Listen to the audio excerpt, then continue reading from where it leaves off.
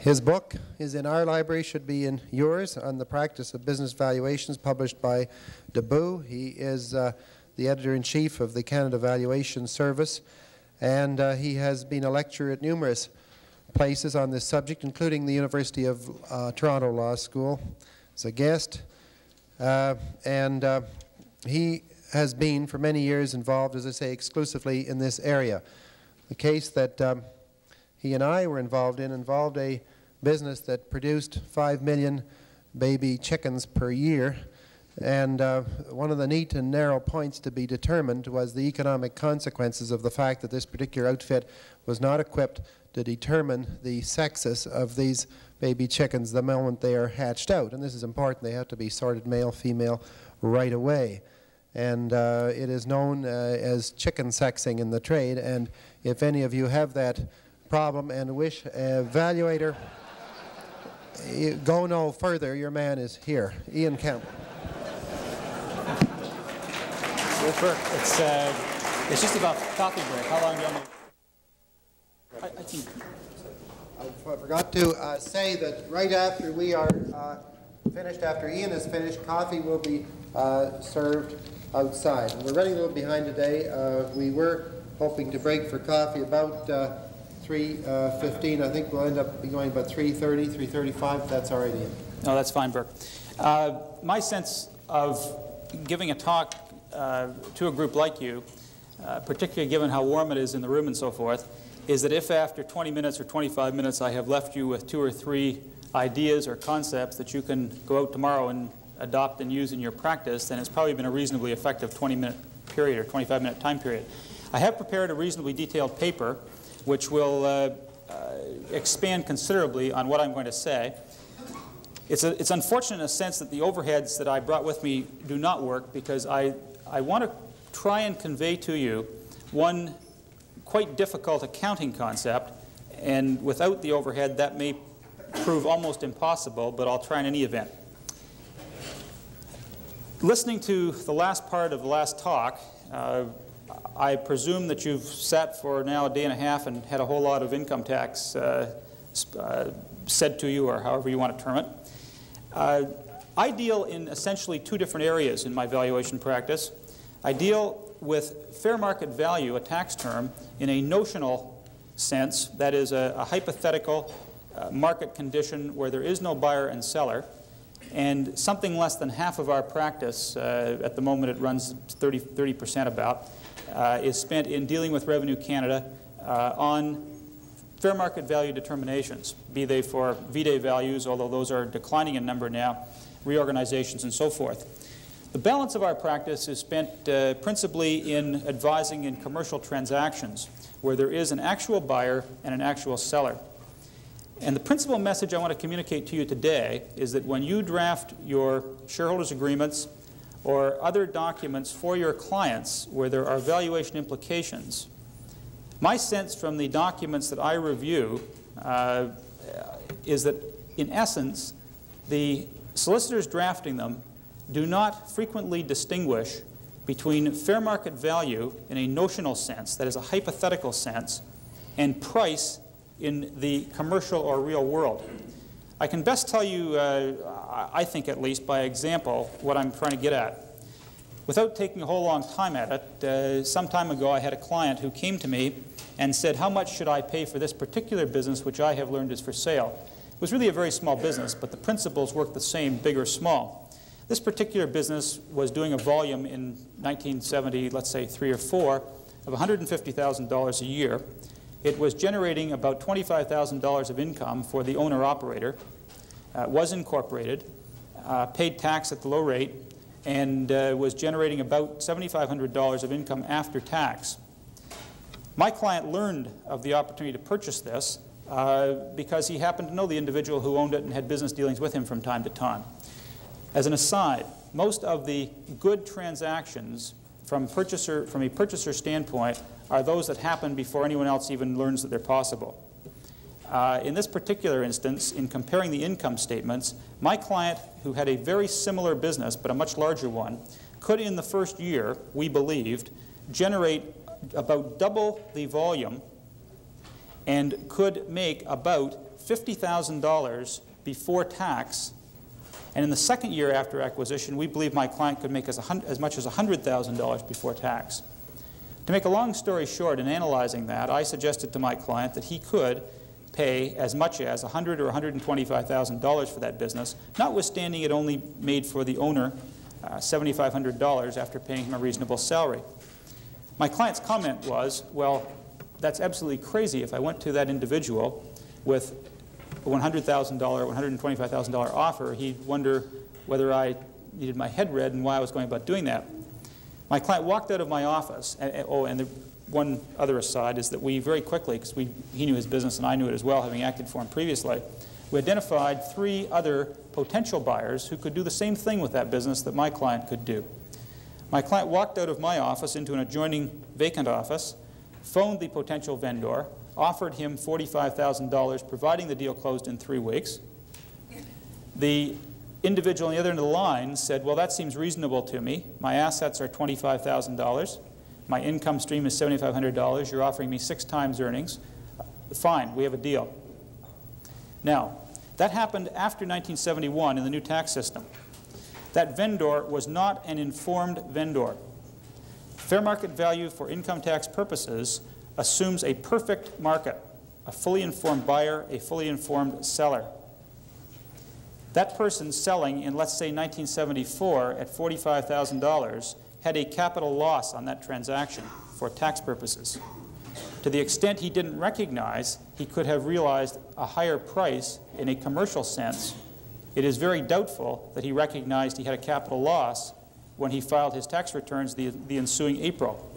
It is also unlikely that his advisors, if they subsequently recognized that they could have gotten a higher price, advised him that he had a capital loss.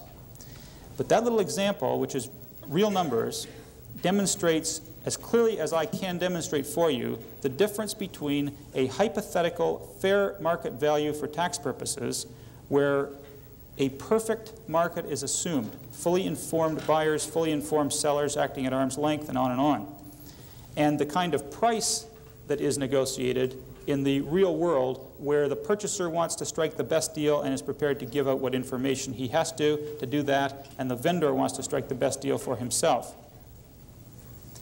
Now, having gone through that example, I have a rather complex overhead, which I'm not sure I can effectively describe to you, and I won't take a long time at it for that reason. I heard reference in the last part of the last talk to so-called premium for control. A premium for control, to exist at all, must exist in an economic sense. No one pays an amount for control purely to have control. They've got to be able to justify it in economic terms, either in their own business or in the business they're acquiring, or in a combination thereof. Typically, what happens in a commercial transaction is that the buyer is an interested purchaser because he recognizes, or the management of the purchaser recognizes, that there is a business fit with the vendor, and that the 2 businesses together, following the purchase, will generate, or may likely generate, more income, and more particularly more cash flow than the 2 businesses can generate separately. And the effect of combining 2 things to make the one produce a greater result than the sum of the 2 is called, in valuation parlance, a synergy or economies of scale.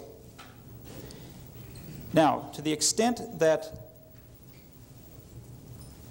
price in the open market is based on what a particular purchaser can do with a particular business, anyone who is expressing a valuation view to you and who says there is fair market value without a qualification, and does not go on to say to you that there are as many prices as there are buyers, is not fully informing you. I'm being reasonably categoric, but I truly believe that there is, that there are as many prices for any business interest as there are buyers, because each buyer typically has a different reason for purchasing and can realize a different advantage as a result of the acquisition. Now, to the extent that there is validity in that comment, we differentiate in the valuation reports that we do between a notional tax fair market value determination and a potential price in a commercial transaction. We seldom quantify price. Price is best identified across a negotiating table. Where that leads me is this. Each of you frequently, or certainly on occasion, are likely asked by your clients to assist them in drafting and finalizing shareholders' agreements. To the extent that you do not recognize the difference between fair market value and price, and to the extent that the accountant or whoever else is advising does not recognize the difference between fair market value and price, the shareholders who enter into the agreement you draft can find themselves in just absolutely difficult situations relative to what they anticipate. What we see, and I'm seeing a trend to betterment in this area, frankly, but over the years what I have seen are very poorly worded shareholders' agreements in respect of the valuation clauses.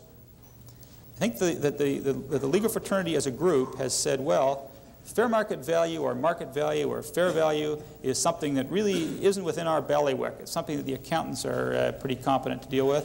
So, Mr. Shareholders, or Messrs. Shareholders, we will simply put in the agreement fair market value to be determined by.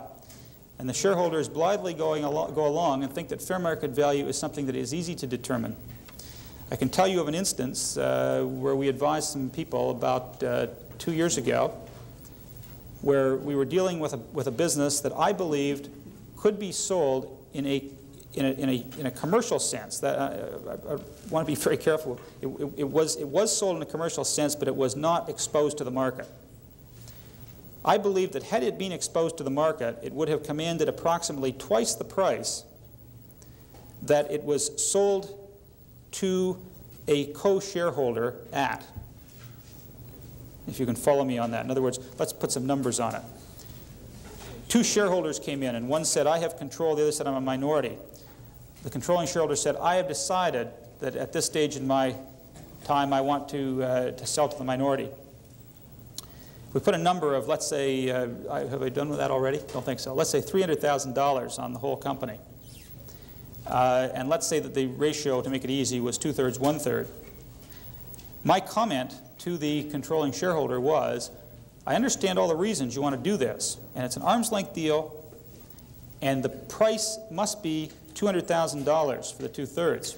The reason the price must be that is that the 1/3 shareholder hasn't got any money, number one, and number two, the business in essence has to ingest itself.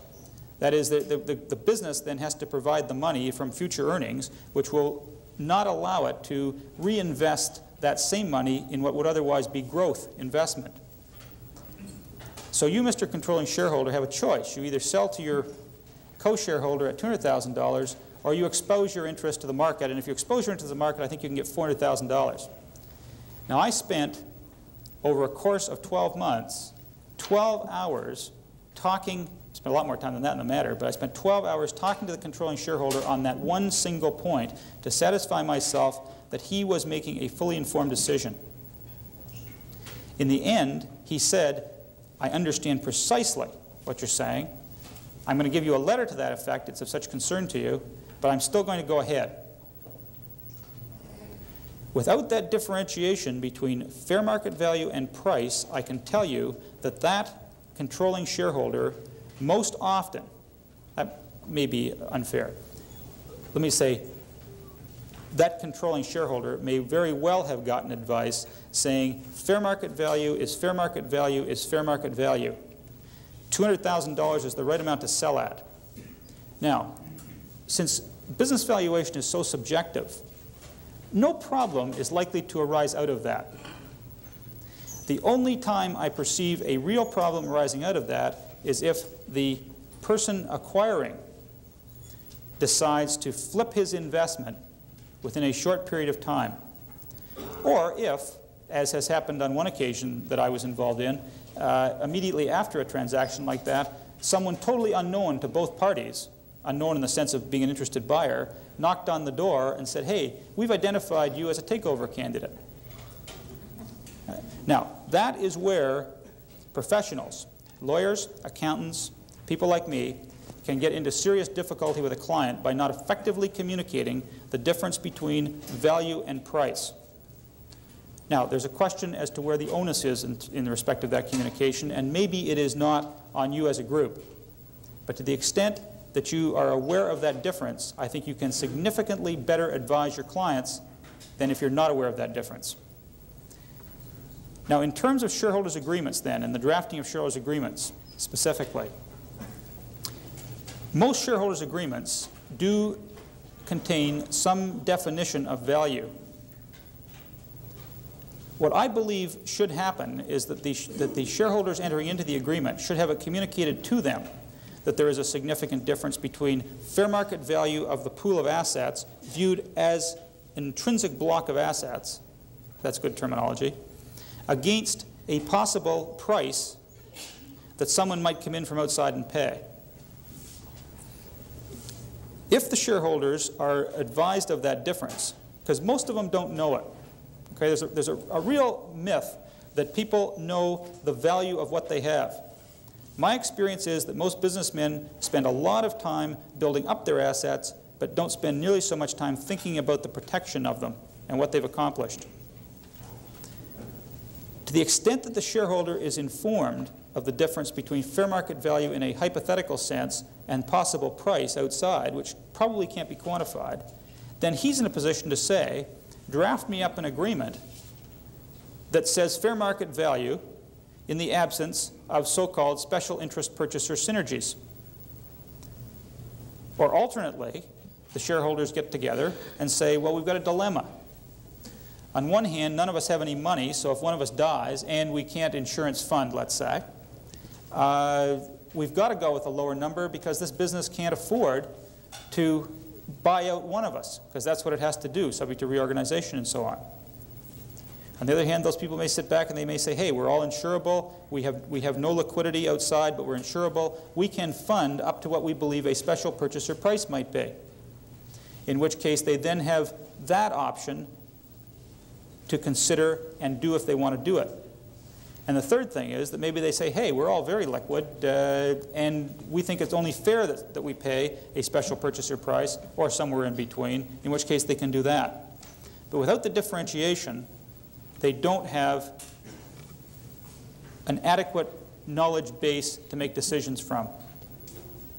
And typically, that information, I suspect from the agreements that I see, has not been conveyed to their client, or to the client.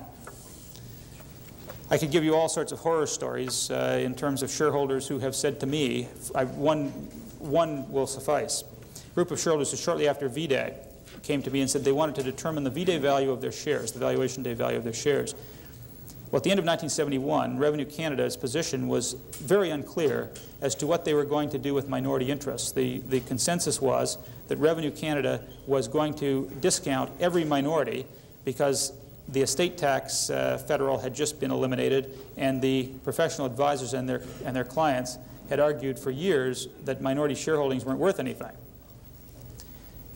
I sat down with these four individuals who each owned 25% of a private company in about March or April of 1972 and advised them that while I believed that the en bloc value of all of the outstanding shares of the company, that is all of the shares viewed together, might be something in the order of $500,000, that each of their 1/4 interests was probably for valuation day value purposes, viz. Revenue Canada, not likely to be supported at $125,000. In other words, the sum of the parts does not necessarily have to equal the value of the whole. These four people sat and they said, that's absurd, don't talk to us about it, don't report. They did pay our account. We believe that we have always worked together as an incorporated partnership, It would never be our interest to do otherwise. There is no such thing as a discount here. A year or two later, I heard that one of the four had died. And there was a point of interest, as a point of interest, the estate went and said, okay, the whole value is now, let's say, $600,000. We want $150,000. And the three survivors said, minority share interest. Right? To give you some idea of the kinds of problems and the time involved in solving minority share values, special interest purchaser values, price against fair market value, and this is an unusual one, by the way. I won't tease you about that. But some time ago, I was involved in a matter involving less than $1 million of claimed value on a minority shareholding. The matter took 4 years to resolve, and in aggregate, the two parties to the lawsuit paid $700,000 in professional fees. Unfortunately, most of them to the lawyers. Okay, we're seeing in a corporate sense some very real changes, and I'm overlapping and extending into your area, and I apologize a bit for that. But one of the things that is of great concern to me, and it ties in with shareholders' agreements, it ties in with what I think is going to be the trend in the next few years in terms of valuation involvement, which, if anything, has to become significantly greater. There to be significantly more valuation matters arise because of the minority shareholder appraisal remedies that have been introduced and that are being constantly strengthened. One of the issues, of course, comes down to, I don't want to dwell a whole lot on this, but one of the issues comes down to whether, in fact, if there is a minority appraisal required, whether the fair value or fair price determination should be made as on the basis of the minority being entitled to a pro rata portion of the fair value of all of the outstanding shares of the corporation, or whether the minority should be entitled to the fair value of his or her shares viewed in isolation. And those can be two very different numbers. The BC Corporations Act, while it doesn't specify which of those is the case, there have been cases heard under the BC Corporations Act. Wall and Redicop is one, Diligenti is one you may be familiar with, which, and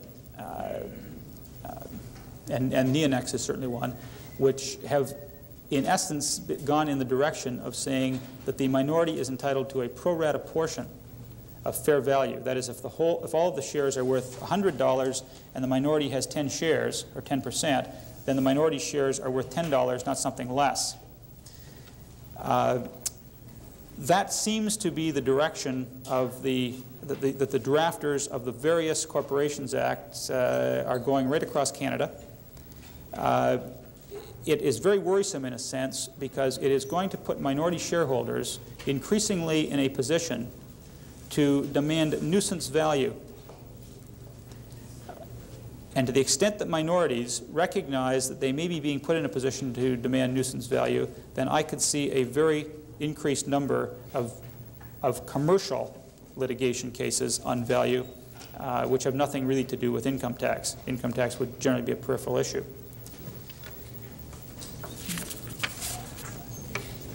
Okay, essentially what I wanted to convey to you this afternoon then, and it's 3:30 and I'm sure you're restless and want your coffee. The essential thing that I wanted to communicate to you this afternoon is that when you go back to your practices on Monday morning, never again think of fair market value and price as necessarily being the same thing. And if you have taken that message away and you were not aware of that before or were not aware of the importance of that before, then hopefully the last 20 or 25 minutes will be of some help. The paper, as I said at the outset, describes that in some detail, goes through some charts, talks about shareholders' agreements in considerable detail, and so forth. Thank you very much.